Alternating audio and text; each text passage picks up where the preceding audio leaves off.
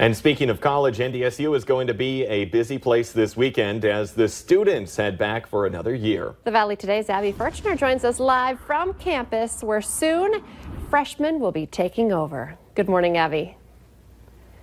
Good morning, Lisa and Jordan. I'm here with Tara Frickenhoff, and we are in one of the new dorms in Cater Hall, which is that new residence hall here on campus. And I know as a college freshman, I was the same way. I was like, I want to bring absolutely everything. But we are in a dorm. You are sharing space with someone else. So what are some of those things that you should bring and leave at home? Right, absolutely. So one of the first things we like to say when you're thinking about what to bring to your residence hall room is less is more.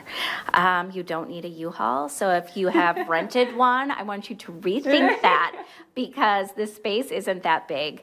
So some things that we really encourage people to bring. So one thing are those kind of multi-purpose storage items. So for example, if you look back here, this little like wall hanging back here, it's super cute, it helps decorate the room, but it also holds things.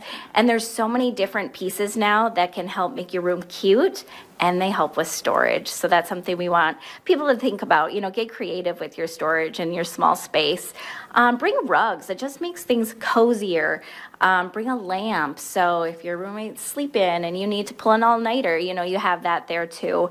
But we have an entire list on our website too of things to bring, but don't think you have to bring it all. Yeah. You know, just get set up a little bit, and then you can add things as the year goes by. I know I did the thing where I brought like spring or summer, the rest of my summer stuff, some fall stuff, but then went home, got my winter stuff, brought that stuff home. It makes things a little bit easier. And two, I really love like this type of bedding where you can have the drape, but you can store so much underneath here as well. So we are getting ready for that big weekend. NDSU is going to come to life as college students are moving in on Saturday. So those are just a few things, so a few pro tips when moving into the dorm, because it can be exciting, but it can be like, where am I going to put all this stuff?